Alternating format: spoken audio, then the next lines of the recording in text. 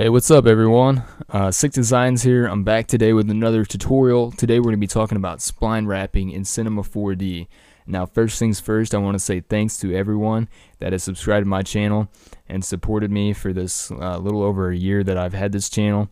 It's pretty awesome. I'm pretty excited about this. It's feels great. Just about 6 or 7 months ago, I had just hit 1,000. That was like back in the middle of February, and here it is, September, middle of September, and I'm already just top 10,000 subscribers. So that's really exciting. I just want to say thanks, and really appreciate it, guys.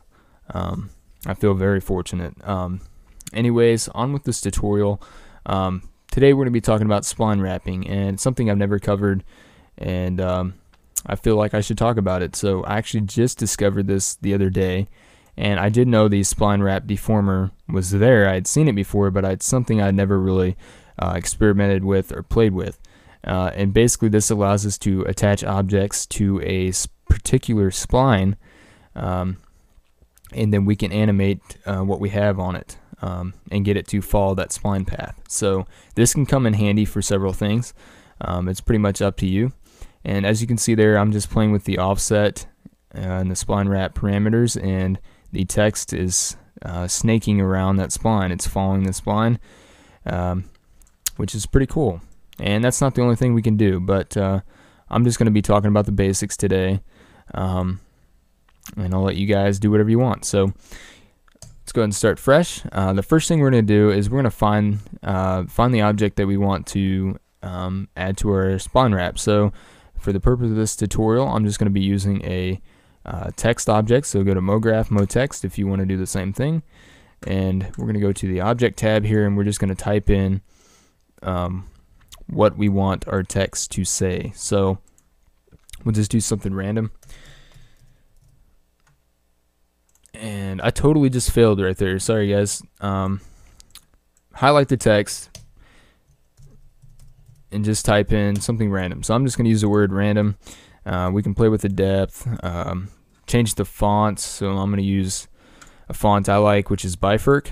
If you guys want to get that font, just search it up on Google. It's free. Then we'll go to caps, and we'll just go to start, fillet cap, end, fillet cap. And basically fillet caps just add a nice little bevel to the text. And that looks good for right now. So we're done there. So next thing I'm going to do is go up to create object null, and null objects are basically things that are used to keep things grouped together, more or less. So I'm just going to call that text, and I'm going to drag and drop and make MoText a child of the text null, and that's basically just going to group the text together. Alright, so we got that in there like so, and now we're just going to go up to the Deformer tab, and we're going to go to spline wrap. And what we're going to do is we're going to click and drag this spline wrap until the arrow points to the left, and just drag and drop it in there. It doesn't need to be a child of the MoText, so as long as these two objects are grouped together, you're good. And like I said, I just experimented with this a couple days ago, so I'm not an expert on this, but I don't believe it matters which order you put this in either. It can be on top or it can be on bottom. Anyways, there's our text and our spline wrap. So the next step here would be to create a spline that the text is going to adhere to.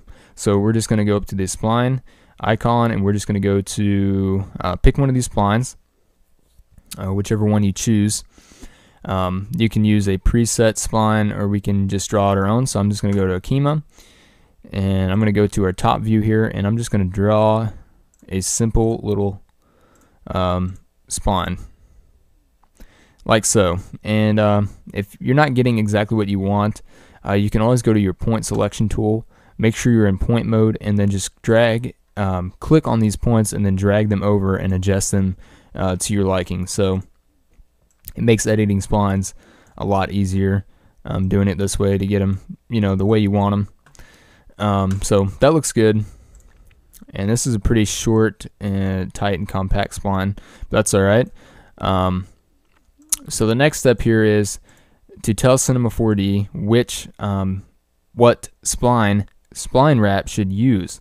So if we click on spline wrap, you're going to see down here it's waiting for us to designate the spline. So with that, our spline is created. We're just going to go to spline wrap and drag our spline into that box there. And you're going to see it automatically forms our text to that spline. There's a couple things we need to change, because right now the mode is set to fit spline, so the text is trying to stretch and fit to the spline. If we just hit keep length, it's going to keep the original length of the text but adhere it to the spline. And at this point in time, you can already see that we can animate this along the spline. However, the text is completely upside down, and for most purposes that's probably not what you want. So we need to change a couple settings to get that fixed. So first things first, let's click on our spline, right click on the spline, go to reverse sequence. Alright, so now you're going to see the text jump over here. We're going to click back on our spline wrap, and we're going to scroll down till we see the rotation box. And under banking, we're going to change that number from 0 to 180. So now the text is facing the correct direction, and it is upright. And whenever we scrub through here on the offset, it's facing the right direction. Now say you wanted this to face the inside, all you'd have to do is go to the axis here and change that from +x to -x, and now it's facing the opposite direction. But for right now, I'm just going to leave it at +x. And real quick, if you wanted to animate this, all you'd have to do is, let's start on frame 0, Command or Control left click on the offset to create a keyframe. We'll go to frame 70, and we'll just drag the offset over to 80%, Command or Control left click to create another keyframe. So if we start this from the beginning, our text is now animated along that spline. So that is that. Now, if you look down here, we got size, we have rotation, and the spline options. If we go to size, for example, and we just click this little dot here and drag it down, you're going to notice our text gets kind of squished down and creates an interesting look. So that's just one thing you can play with there. You could also do it to this end as well. You could squish that down. If you wanted to create another point on this graph, you could just hit Control and left click, and that'll create a point, and you can manipulate it even further. So I could do something like that, and then these lines here just basically are used to smooth out the curves in the graph. So we could do something pretty wacky like so. The to and from here, basically just squish it together and stretch it out. So you know, it's all up to you guys what you want to do. As with most stuff we do in Cinema 4D, there's no set or right way to do something. You know, it's just all on personal preference or what project you're doing and so forth. So that's pretty much that, guys. That is how you spline wrap. If you guys have any questions, leave those down in the comments section. And there's one thing I'd like to talk about real quick before I end this tutorial is say right now, if we just go ahead and render this, you're only going to see the text.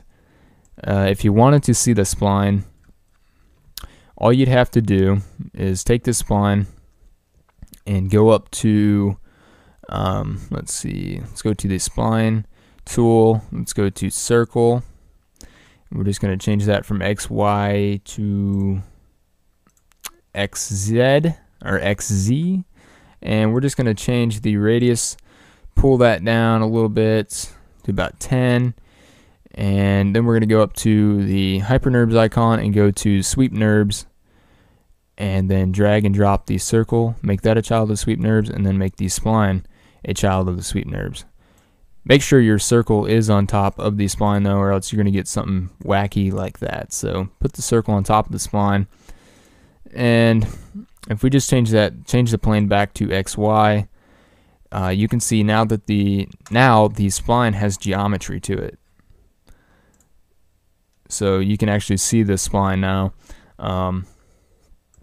And you know, from here we could even animate, not end rotation, but we could even animate the spline.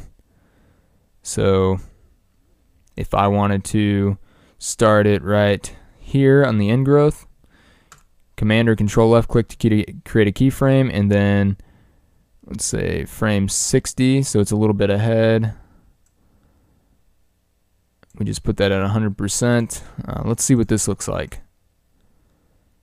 So there it kind of looks like as our text is going along the spline is actually being drawn behind it, as you can see there. So if we go ahead and give this quick render, you can see that the spline is appearing behind it.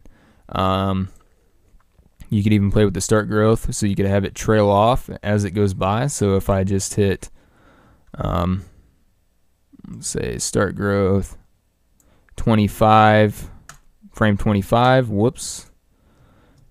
Keep hitting the space bar at 0%, and then at frame 85,